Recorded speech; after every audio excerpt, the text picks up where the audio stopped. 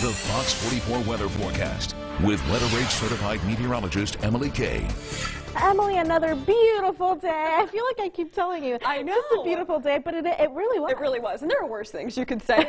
Another not great day. Yes. And unfortunately, by the time we get to the end of the week, I'm pretty sure Adam and Mike will be having that exact same conversation, but opposite than what we've been doing. Yes, So, it's going to be raining. it is. It's going to rain by Thursday. We're going to start to see those showers and storms moving through. But tomorrow, it's going to be a marvelous Monday. We take a look at the satellite and radar across most of Texas. We do have high pressure off to our west, keeping us dry and clear here in central Texas. And again, no rain across most of the area. No clouds either. Just mostly clear skies here in central Texas. That's what you'll be waking up to tomorrow morning as well. And on Tuesday, we take a look at those high temperatures for today. They got all the way into the lower 70s and upper 60s, so it was a warmer day. It's going to be even warmer by tomorrow afternoon. Now, as we get into the evening, those temperatures starting to drop down into the 50s, and they'll continue to fall down into the 40s as we go throughout the rest of the night. Winds coming in from the north, not too breezy out there, about 5 to 10 miles per hour, so again, not too bad, making it a little cooler and a little drier out there with that northerly wind coming in.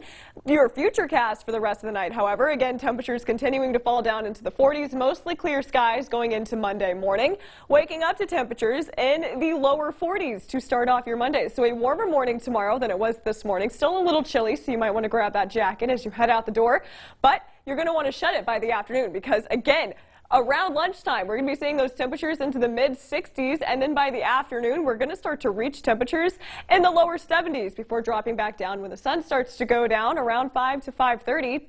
Temperatures dropping down into the 60s and then getting back down into the 50s and then back down into the 40s by Tuesday morning. Monday night into Tuesday morning, mostly clear skies.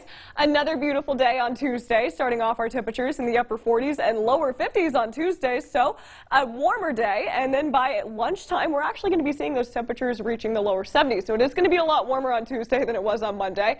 Monday going to be a lot warmer than it was on Sunday. Temperatures dropping down into the 60s around 4 by Tuesday afternoon. And overnight tonight, temperatures dropping down into the 40s, mostly clear, a little chilly out there. Not as chilly as last night, but again, it still is in the 40s. And tomorrow, highs getting into the lower 70s, mostly sunny skies.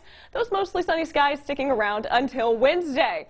Your 7-day forecast, not looking too bad. Temperatures in the 70s for pretty much the entire week, and we'll start to see those showers and storms returning by Wednesday. A 30% chance of scattered showers and storms. Not everyone seeing the rain, but there is definitely that chance of seeing it. And there isn't going to be any severe weather in the forecast, just a few scattered storms in the mix.